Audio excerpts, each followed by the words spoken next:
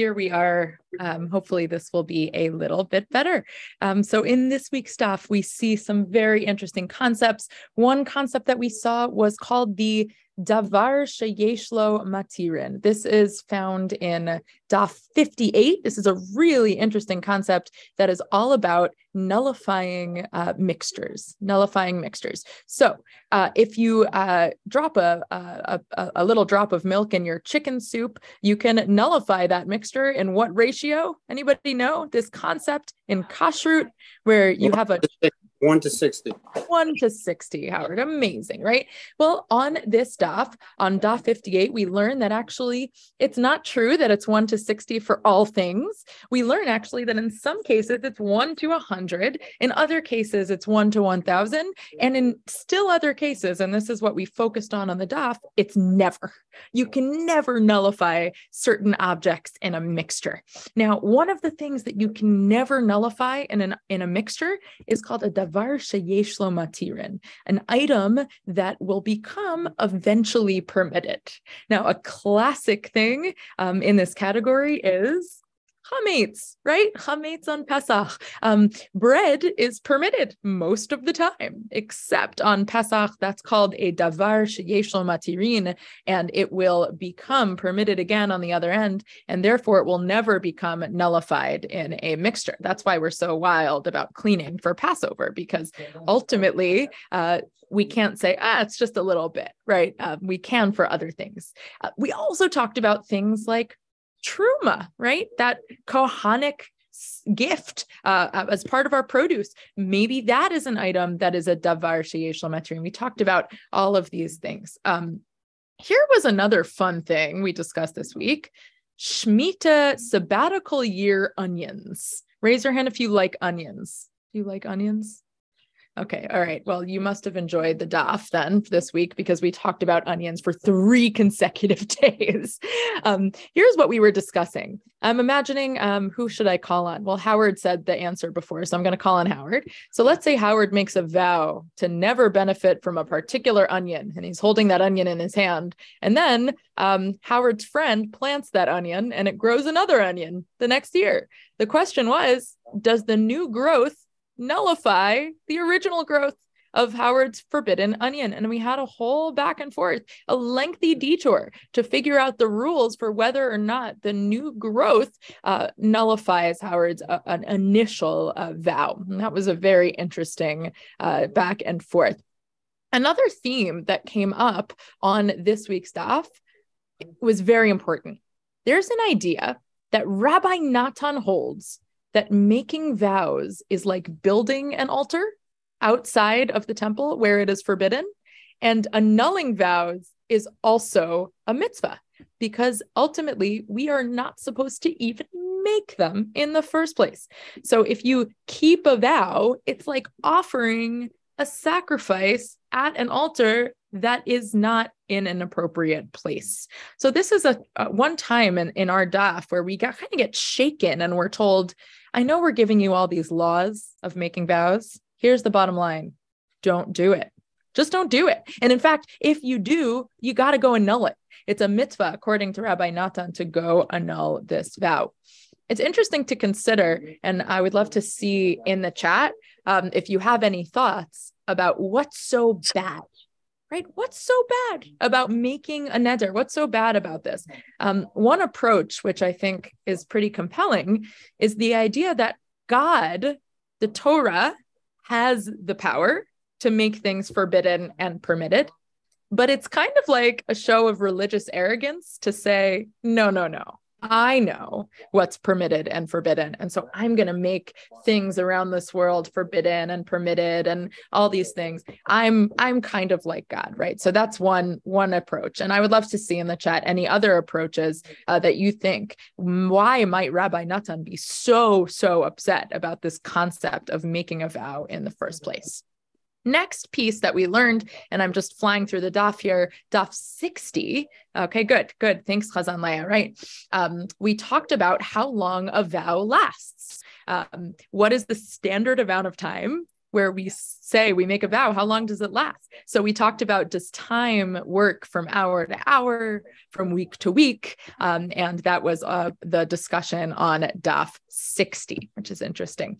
Daf 61, we saw, I feel like, Rob, I don't know if this was you who put it in the chat when we were learning it in our daily Daf Yomi class, but someone said dad of the year. Dad of the year. We learned about the dad of the year who actually did not remember which daughter he betrothed off to someone, and then made a neder against his daughter marrying someone else. So this was really weird, this idea that it wasn't clear which daughter that he betrothed off to someone. But ultimately, this particular piece of Talmud concludes that when it comes to a vow which has a fixed time, and one says that the vow applies until before the event, Rabbi Meir said that it applies until the event ends, and Rabbi Yosef says that it's only until the event arrives. That was the conclusion there. And beautiful. I see explanations in the chat just flying for why it is that a vow might be a problem in the first place. Pamela says our words have power, right? We need to be mindful. So actually, we can conclude this whole tractate and basically become really, really aware of our words. And that would be the correct takeaway, right? According to Pamela, beautiful Michael Stock says breaking a vow is similar to using God's name in vain, which is one of the 10 commandments, building a fence, yiftach, right? Beautiful, beautiful comments. Okay, Daf 62, this was an interesting one. Let's say, who do I want to call in? Oh, Cheryl. Let's say Cheryl. Hi, Cheryl. Nice to see you. So let's say Cheryl gets up and she says, I vow not to eat apples until the harvest ends. Okay, now, I don't know if Cheryl is familiar with harvest season, but not everybody has the same one, right? And it's not exactly clear when the harvest ends. And there was a suggestion that the harvest ends when knives have been set aside. They're folded up and they're put away. That's when the harvest ends. Ad bisman shehukpelu rov hamaktua, when everyone puts away their harvesting tools. So that was really interesting because we saw some fun stories about how if you find a fig after the harvest officially ends, what are you allowed to do? If you find a fig on a tree after the fig harvest ends, everyone puts away their knives. What are you allowed to do? Nothing. Yeah, you can have a fig snack. You can eat it. We assume that the owner of the field has left it out there. It's ownerless for you. We took a small detour to talk about a Torah scholar who uses Torah knowledge for their own gain, which was not appropriate. We saw a dramatic story of poor Rabbi Tarfon. Anyone remember what happened to him? So he was eating some figs that looked abandoned, and then he got thrown into a sack by the owner of the field and dragged to the river to be drowned there. And we talked about how he actually saved himself by saying, excuse me, sir, I'm a scholar, right? So was this an appropriate thing to do when he could have actually paid off the guy instead? So we had two conflicting values here, right? So was it better to pay the guy off, or was it better for him to use his status as a Torah scholar to get out of this situation?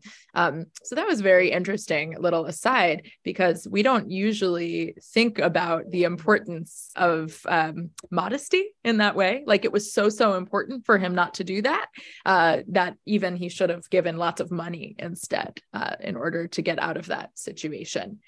Okay. Daf 63, moving right along, and feel free also to put questions in the chat or puns. As you can see, Rob Plass has begun the process of punning in the chat as well.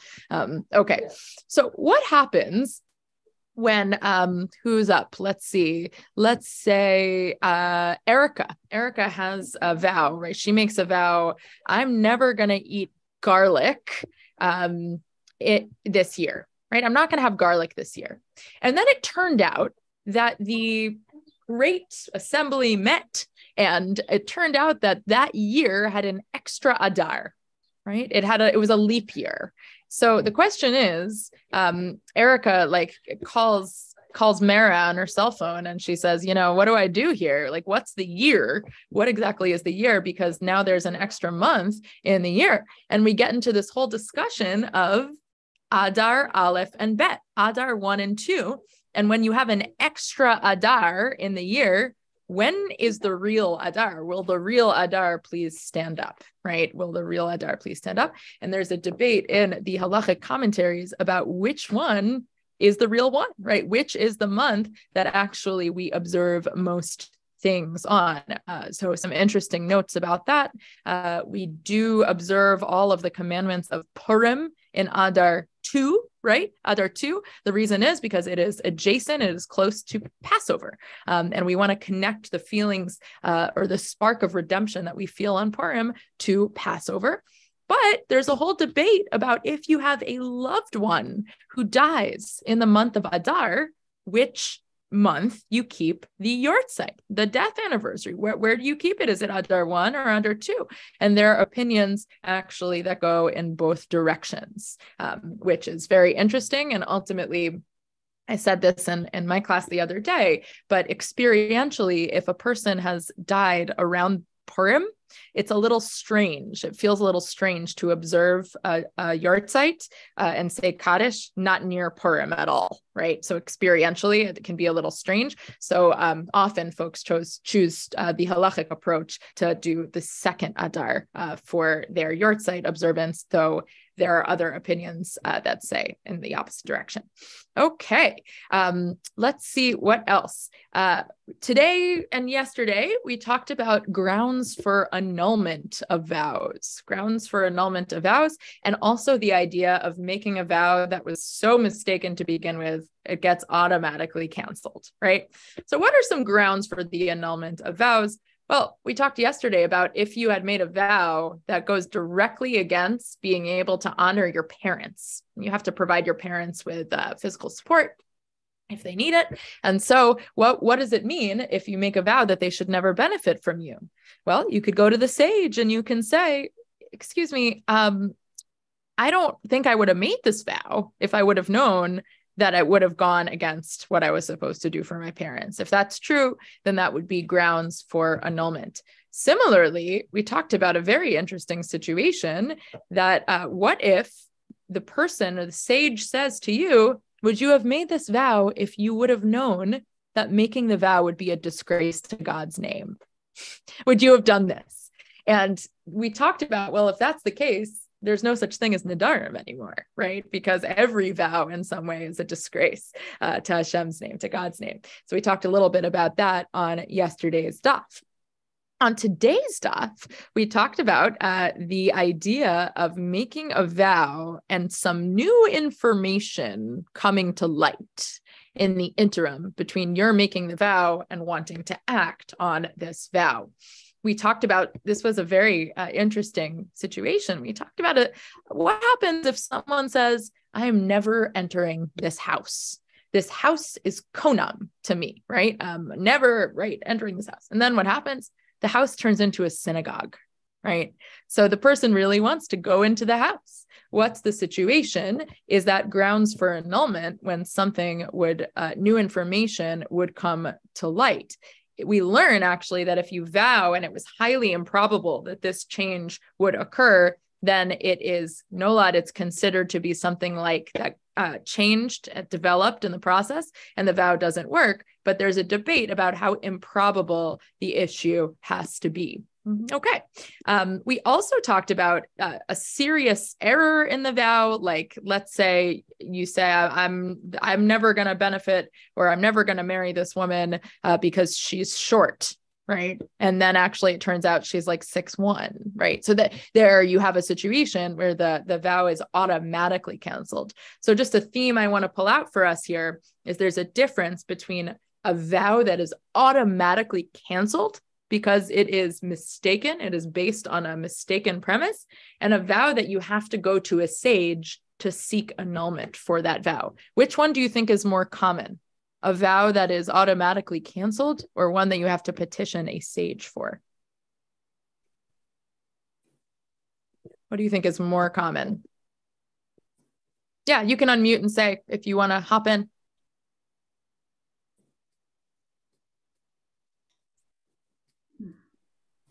Yeah, Chazan Leah, what do you think? Well, logically, it would be the petitionary one, because it involves an awful lot of extra work and thought.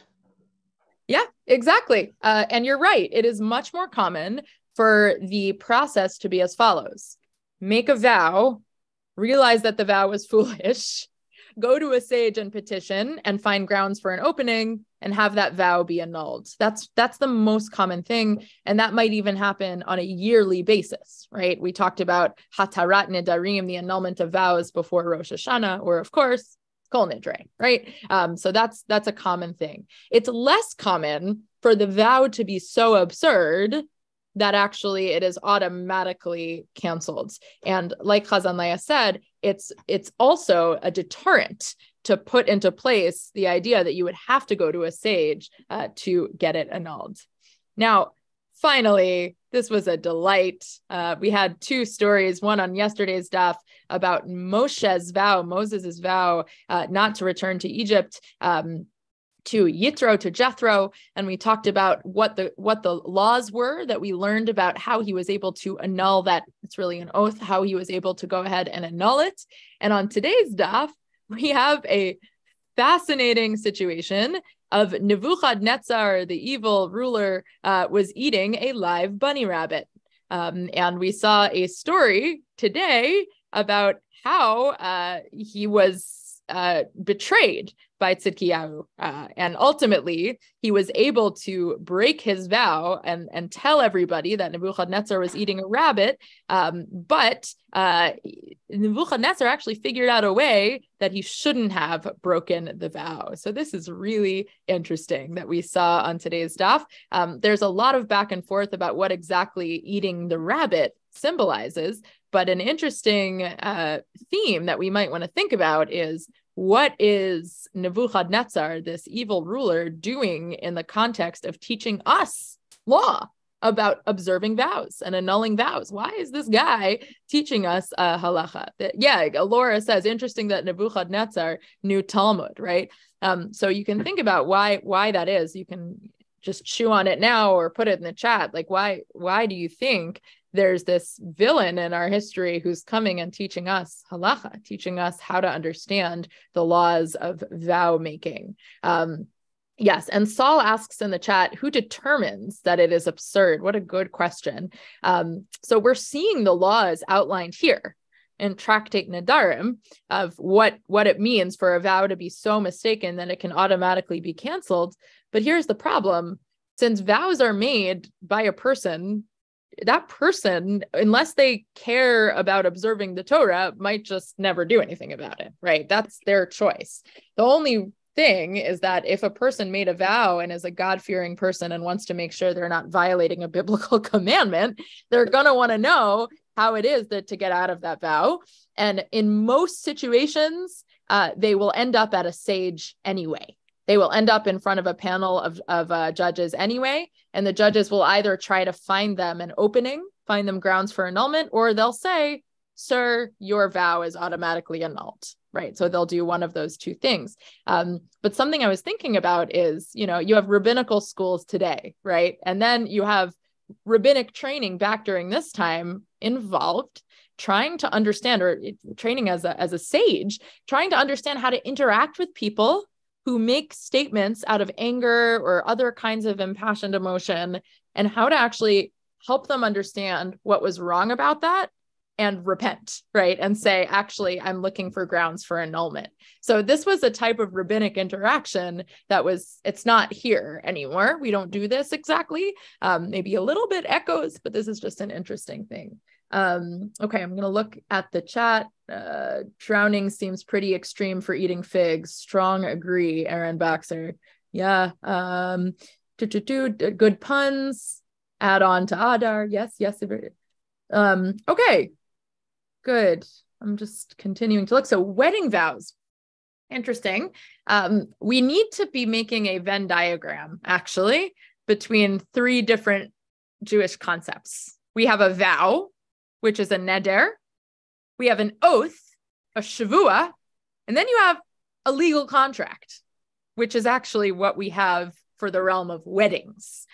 We don't actually make a neder, a vow, when it comes to weddings, even though in English, that's kind of the word that we have in American culture, as we say vow. But it's interesting. Each of those things have very different connotations. So a vow is when you say, this item is off limits to me. For permitted or forbidden items. An item becomes like something that has been sanctified to the temple and therefore off limits. An oath is something that you bring upon yourself about experiences, or like, for example, the one that we saw about Moses, I'm never going to go back to Egypt, right? That is an experience that he makes an oath about. But a contract is something else completely, right? And the wedding, while it has elements of sanctity, it's ultimately a legal contract that has financial obligations for both parties. So that's a really interesting question. Okay, and that's relating also to why vows are always stated negatively. Vows are basically setting something off limits. So I have this book here. So this book, a vow would be setting this book off limits, or setting a building off limits. Ultimately, you're sanctifying that object in a way that gives it like a green glow and you can't go near it anymore. An oath would be different. An oath could be like, I'm not going to go down to Jerusalem anymore. I don't know, whatever it is. We're going to have a whole opportunity to learn a tractate about oaths in addition to vows. Okay, just looking down here. Rabbi is not paid for annulling a vow. This was their job as part of their Torah learning and Talmud study. So all of these dafs that we're seeing around supporting Torah scholars financially, this is related, right? No, they're not paid for the service, but also we support, it's like a communal activity to support Torah scholars. Yeah, could we connect it to resolutions? Certainly, right? If we like created a system where people were actually making Nedarim, right? Actually making real vows at New Year's, then that would be connected for sure. One area in which this really applies, raise your hand if you got a year-end giving email in the last 3 days. Year-end giving email, right? This organization wants your money and that organization wants your money. My Jewish Learning wants your money, right? All I do, right? So whatever. The idea here is something that's interesting is that tzedakah, pledging money to charity, is a type of vow. So if you say out loud to your partner, whatever it is, yeah, let's give $100 to fill in the blank organization. That's a vow, actually. You've dedicated money to charity and you have to give that money unless you do hatarat nedarim, unless you, before Rosh Hashanah Yom Kippur, you actually annul that vow, right? So that's just an interesting, related to this time of year, a halacha. Okay. Looking down the list here, eating a live rabbit is against it's not a good thing. It's very a villainous activity. Yes. So know thy enemy, God's servant. Good point. Sorry, I'm just looking down the chat. Amazing. These are great comments. Pledging money is not an oath. That's a good point. Good question. I'm not sure. Maybe I want to actually wait until we get to some of those dafs, those pages in Shavuot, when we get to that tractate to try to make some clarity about how we rule it today. We are just getting to the end of our time today. Something I just encourage you to look at on today's daf, there's a series of really beautiful verses that are quoted for why you shouldn't make vows against folks, because actually you might need to support them in the future. And so why would you make an oath, a vow not to support a person when in the future they might need you? And we have all these verses to that effect, including V'ahavta l'reacha kamocha, love your neighbor as yourself. Just a beautiful reminder that vow making might put you in a situation where you can't actually perform a relational mitzvah in a way that you really, really want to. So with that, I will say, have a wonderful Shabbat, wonderful rest of your week. And Mara, do you want to close us out? Thank you all for being here. Thank you, Rabbanit Dasi. Shabbat Shalom. Good Shabbos to everyone. And we'll see you next week. Bye. Shabbat Shalom.